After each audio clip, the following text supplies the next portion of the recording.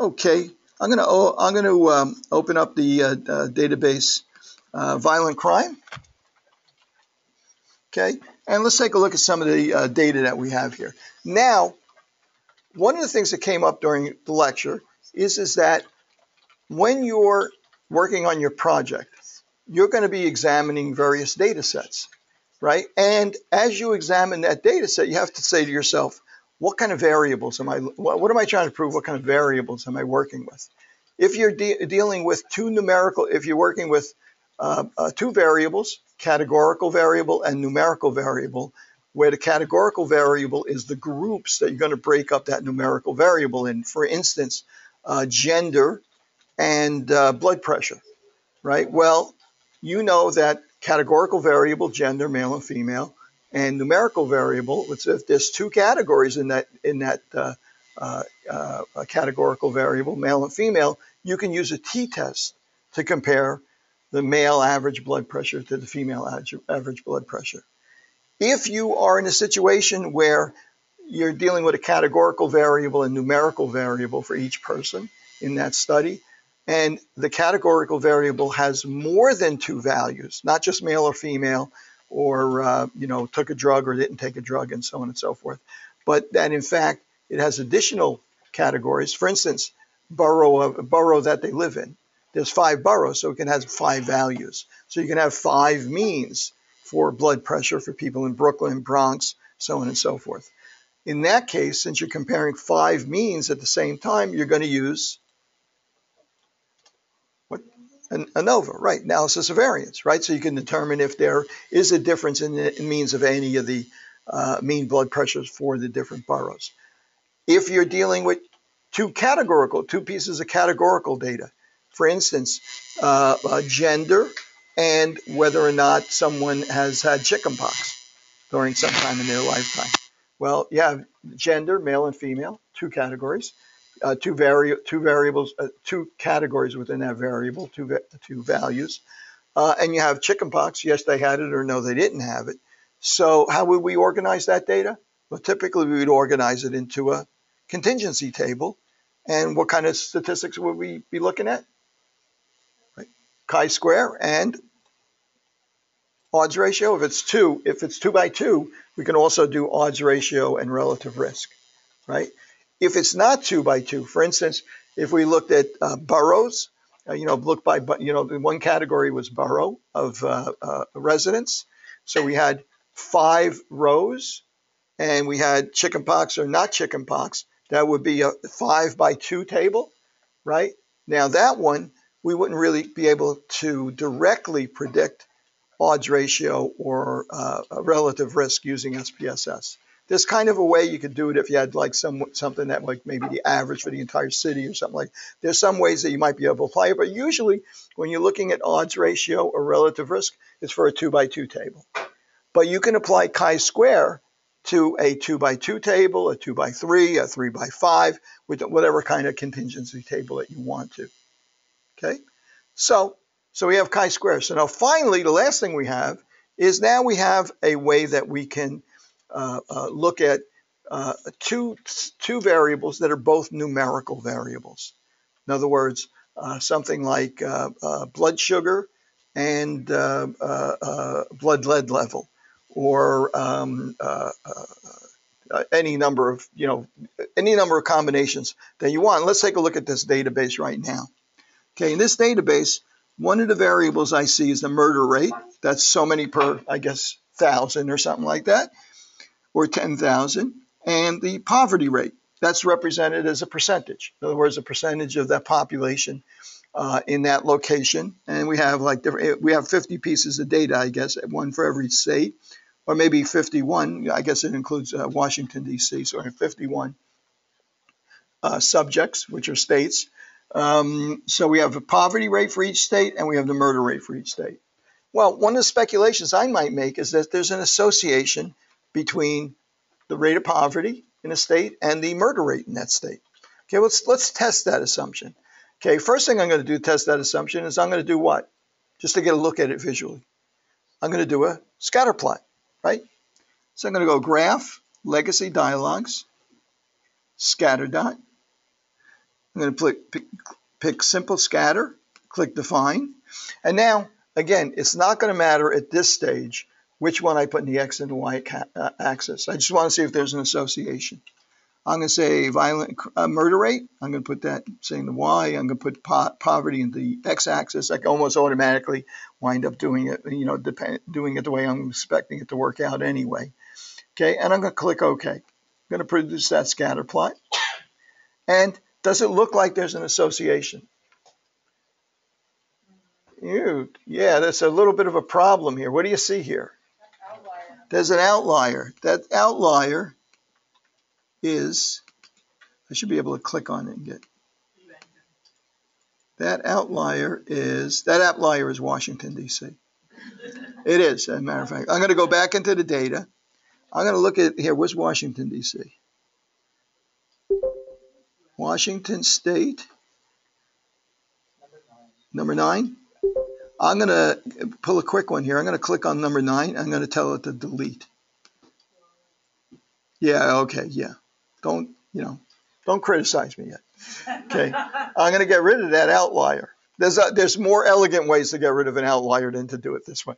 However, I'm just deleting that row from this data. I'm going to take a look at this. I'm going to analyze this again. Something's going on in Washington that made the murder rate very high. Small population. Maybe there was for instance, 2001, the murder rate in New York was enormous. What happened in 2001 to make the murder rate in New York enormous? 9/11, right? That was all considered homicides or murders, right? So something may have happened in Washington that year to give me that outlier. So I'm eliminating that data just so I can analyze the rest of it. Legacy dialog, oh, excuse me, I'm going to go to legacy dialog, scatter dot. This I'm going to do it again. Okay, and the axes are still there. Let's see if I get a better look at this now. Well, I sure did get a better look at it. It does look like there's a correlation, a positive correlation. More poverty in a state, higher murder rate. Doesn't look like a great one. It's not as tight as what we were looking at with age and blood sugar, but then I made that data up so I can make it look good, right? So I'm just going to click in there and just give me a best fit line. Okay, and good. Okay, you may notice that it also calculates for you R squared right off the bat. As it turns out, it looks like there's a correlation here, right? And as it turns out, the R square is equal to, that's the coefficient of determination, that's called. That R square, which kind of predicts how much of one variable is predicted by the other, is only 18% here. That means that there's a lot of other stuff that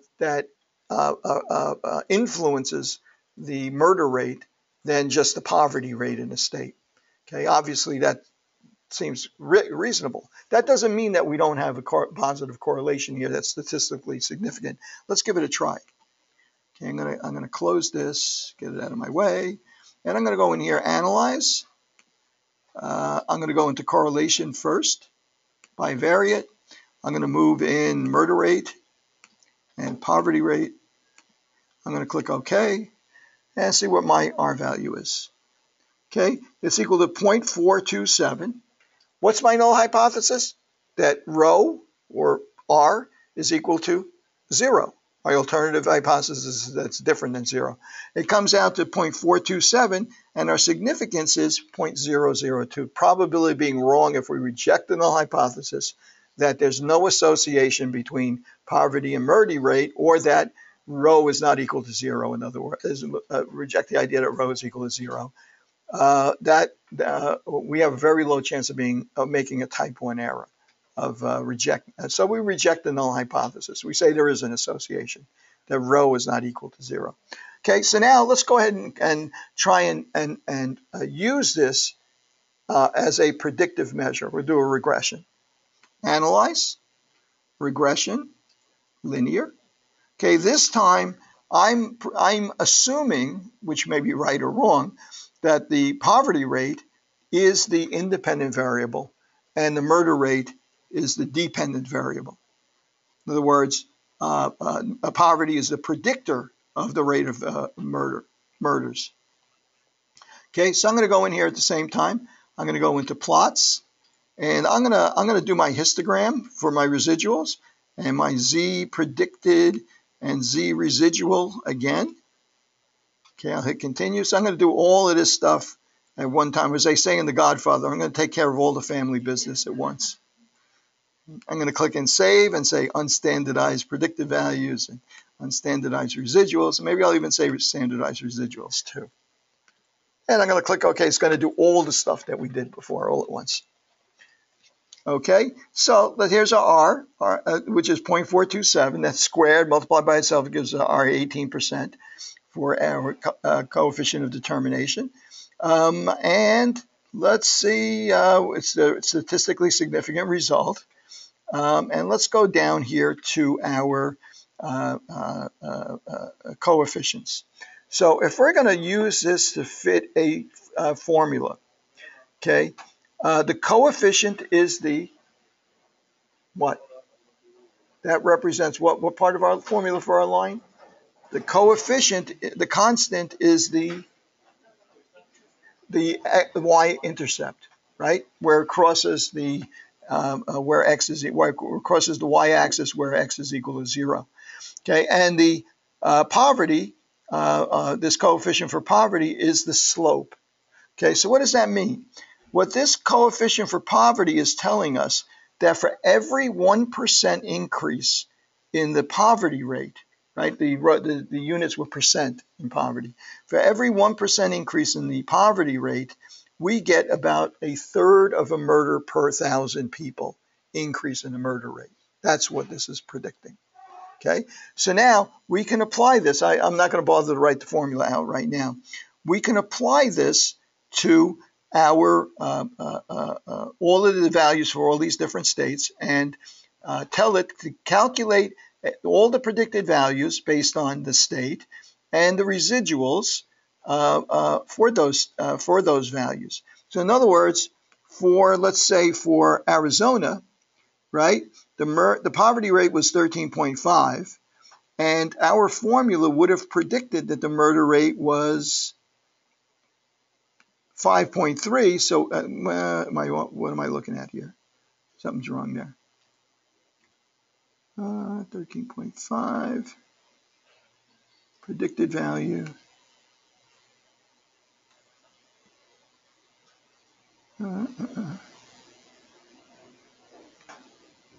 I'm sorry. Poverty rate is 13.5. We predicted that the murder rate, we predicted the murder rate was 5.35. It's actually 7. So we're 1.6 off on the murder rate. That's our residual, plus 1.64. On the other hand, if I go over to Colorado, we underestimated the murder rate with our formula. The residual is negative 4.3176, right? Negative 0.43. Okay, we're off by that much. Now, what should we see in these residuals? These residuals should be random, right? The error that we have should be random. Okay, so I need to look at the plot of these residuals. I need to see whether they're normally distributed. So let's take a look at the plot of the standardized residuals. And do they look normally distributed? Kind of, right? Not too bad.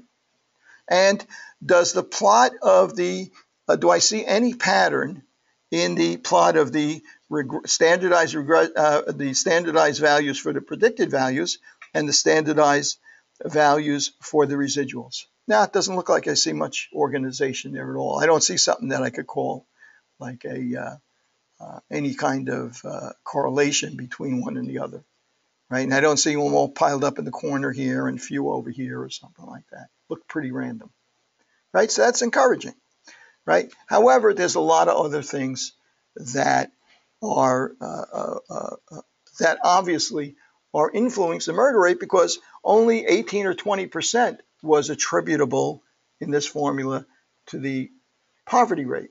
That means 80% of the variability is somewhere else. Levi, are we going to be discussing multiple regression next week? I think it'll just be logistic regression. I'm sorry. Is that what linear? It'll mostly be logistic regression. I might mention something. Okay. All right. Well, just suffice it to say that it's possible for you to look at more than one predictor at the same time, so that you can adjust your formula so that you can calculate, you can try and predict what the murder rate is going to be based not only on the poverty rate, but what other variables that we have there. Let's take a look. Perhaps you can use both the poverty rate and the percentage of single parent families and the unemployment rate and so on and so forth and other factors together rather than individually to give you a better predictor. Kind of a formula that says your murder rate is equal to your some value time, which is your slope for your poverty rate, plus some value times your single parent rate, plus some value times your unemployment rate, plus and so that overall that formula is much more predictive than any one of those individual values would be. Okay, that's kind of a multiple regression. You're looking at multiple values at the same, multiple variables as predictors at the same time. Okay, but we're not going to worry about that for this semester. We'll hold that off until you have a chance to really, get you into a situation where you're going to have to learn some tough stuff. Okay, so anybody got any questions so far? How about you guys online? Okay, so if I put up a couple of problems, by the way, I graded everything up to the chi-square, which we're doing, I kind of may do tonight. So everything has been graded up to that point. So if you haven't submitted the homework, I'm not going to, I would rather that you submit something, and maybe I'll knock off a few points for being late and tardy and not keeping up with your fellow students and stuff like that. But I would rather not have a 0 in there for homework. So any homework at all during the whole semester, if you haven't submitted it up there, you're not going to get what you would have got if you did it on time, but you'll certainly do much better than, not submitting it at all. Yes? The due dates for the last 3, I'm grading them as we go along. So for instance, on what we're doing today, because I want you to be able to use these tools for your project. Right? You want to be able to use, you may need to use chi-square odds ratio. You may need to use analysis variance. You may need to use regression and so on and so forth for your project. However, I'm going to put something up for correlation or regression so that, and what I'm going to do is, just like this past weekend, I'll review it on Saturday or Sunday online so that you can see me do it online, but then you'll still have to go back. I won't post it as something you can copy and paste. You're still going to have to go back and do it yourself. Okay, but at least if you get stuck, you can go back to the video and see how it's done. Okay, but I'm more concerned about the older homeworks. If you got like homework 3, you didn't do that, go back and do that for me. Okay, so and like I said, I can't give you the full credit for it because it won't be fair to the other guys that did it on time and stuff like that. But I can certainly make it a lot better for you guys. Then we don't have to worry about averaging in like zeros and stuff like that. Okay, so anytime. All of those homeworks, if there are any of them that will not allow you to resubmit something, just let me know and I'll fix it. And I can tell when it was submitted by the dates that they arrive. Yes? I'm sorry? Did I grade 4B? I think I did, yeah. Okay, unless... I can't open it on here because then you'll see everybody's grades and stuff like that. Just remind me later on and I'll take a look at it. But yeah, that should all be graded. Okay, but is 4B is one of the ones that should have graded itself, no? Perhaps you had left out a problem. I'll have to take a look at it. I'm sorry. Oh yeah, I'll have to take a look at it. I thought I had them all graded. Okay. So, any other questions? We are at 7:45. Let's do one more. Okay, just quickly. I'm going to do, since there's some interesting, and these are real numbers. I don't know what year they're from, but these are actually real numbers. I'm going to go into analyze, regression. I'm not going to bother with correlation because when I do regression, it's going to give me my Pearson's R. Okay, correlation coefficient. I can go into linear, and this time I'm going to choose. Anybody want to make a suggestion on where I might find a correlation here? How about unemployment? What do you think unemployment might predict? Poverty. How about poverty? Because there are two different variables. How do you combine them? Let me take a look at what we're looking at. What do we have? Oh, high school and college. That's the percentage of people that completed high school and the percentage of people that completed college. If I want to combine these two variables into education level, how is there a way? Oh, that's a good question. You want to combine it into education level. I don't think you really could do that here because all you really know is that 77% of people in Alabama completed high school and that 20% completed college. Okay, those 20% also completed high school, obviously, right? They're included in this high school percentage. So as far as level of education is concerned, really all you know is that you don't know this as a category. You know it as a percentage. You could change high school percentage. You could change this into ranges. For instance, you could say what states completed 50 to 70% college high school graduation rate, and which states had. In other words, you could have 50 to 70%, 70 to 90%, 90 to 100%. You could have three ranges. Yeah, so low, medium, and high. So you could change into a variable, which for each state gives you a category, like a low rate, a medium rate, and a high rate of high school completion. So you could actually do that in SPSS. I can show you. We only have a couple of minutes, but I could show you later on how to use. Remember, we mentioned this at some point, but maybe when we go over the regression analysis, I can do this quickly online also. With that, transform, you can compute a new variable, or you can make a new variable from an old variable, or you could recode a variable into a different variable. So in other words, I can tell SPSS that I want to take this rate of completion for high school, and I want to do a calculation which makes this a new variable. And for instance, I can make the calculation if it's between 0 and 60%, make it low rate. If it's between 60 and 80%, make it a medium rate. If it's between 80 and 100%, make it a high rate of completion. And so we can change a numerical variable into a categorical variable if we want to do that. So then we may have a new variable in there. And that variable will be, say, like 1, 2, and 3, representing those three categories. So then you could use that to see how the different categories relate to something else. And it's because it's going to be numerical comparing to the categorical, so you will not use the regression, you will use the ANOVA? Exactly, yes. Okay, and if you had two groups, you might use the t-test. Yeah. And if you were going to change another variable into a categorical variable also, you might have two categorical variables that you're comparing to each other, and you use the chi-square, right? Okay, seems like a lot of work, when you could just do a regression if they're both numerical variables. But at any rate, okay, so let's say, let's try this again. What's the last one we can try? Analyze, regression, linear. Anybody want to propose something? Poverty, and how about poverty predicting, how about unemployment predicting poverty? Let's give that a try. Okay, the unemployment rate, and the poverty rate will be a dependent variable. Okay, and I'm going to click OK just to see what I get. Okay, let's see. Our R is 0.555, pretty good correlation, right? Okay, and our R square is 0.3, so 30% of the variability in poverty is attributable to the unemployment rate in the state. Okay, and is it significant? Sure is, really significant, right?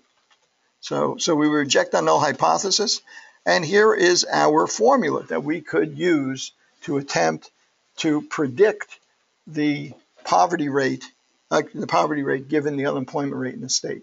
So, for instance, if we had data for only 30 states, and we wanted to have a rough idea of how the other states were likely to behave in terms of unemployment and poverty, we could then apply this formula to the remaining 20 states that we didn't have the data for, right? We have the data here for all the states as it happens, but basically, very often you're applying this information to cases that you don't know to start off with. Okay, and there might be a lot of applicability here. For instance, if you could show a strong association between BMI and diabetes, right? Well, it's easy to measure somebody's weight and height. It's not intrusive. Where normally for diabetes you have to take a blood test, right? So maybe you screen for diabetes by using BMI as a predictor of diabetes. So that's kind of like one of the ways you might apply this, in a sense. And if you have diabetes or not, that would be categorical, But right? yeah, well, I'm thinking about defining diabetes as your blood sugar, let's say. Okay. In other words, predicting what a person's fasting blood sugar is. Use BMI to predict a person's fasting blood sugar to see whether or not you should screen them for diabetes. So if somebody comes in, you might not screen somebody who has a good BMI. But I'm not saying that that's a good way to look at it, because in fact, BMI might be a very poor predictor of somebody's fasting blood sugar. Okay, so I'm just giving that as an example, as a possible example. Okay, guys. So I guess we're already past 7:50. So, and you guys at home, let me just see. I apologize that reciting interpretation are screwed. Well, R represents the correlation, how good a fit, how good the association is, how close the association is between one numerical variable and another numerical variable. R squared is derived from R, and it has a little bit more utility also. R squared can be used to predict what how good a predictor your independent variable is of your dependent variable. In other words, if R is equal to 0.9, that's a very good correlation. 0.9 times 0.9 is 81%, 0.81. So that would mean that for R squared, that 81% of the variability in the predictive variable, in the result variable, is predicted by the predictive variable. In other words, it's only 20% of the variability comes from something other than the x variable or the predictive variable. I'm starting to lose my voice too. Okay, I just want to clarify, when you want to make sure your data is homoscedastic, you want to run a regression between z-squared predictor and z-squared response, yes. If you get a random scatter plot, that's a good thing. That's true. And also, you can also actually plot the distribution of the errors of these numbers, the residuals. You can actually plot the values of the residuals to see if they're normally distributed. Okay, they should be normally distributed because the errors, you would think the errors are closer to the average. There's more small errors than there are big errors. In other words, they're normally distributed, and that it's symmetrical, right? You're underestimating it as much as you're overestimating it. So there's two ways you could do that. You could create a scatter plot of the standardized value for the predicted values versus the residual values, and also just simply to do a histogram to see if it's normally distributed for the residual values, for the errors.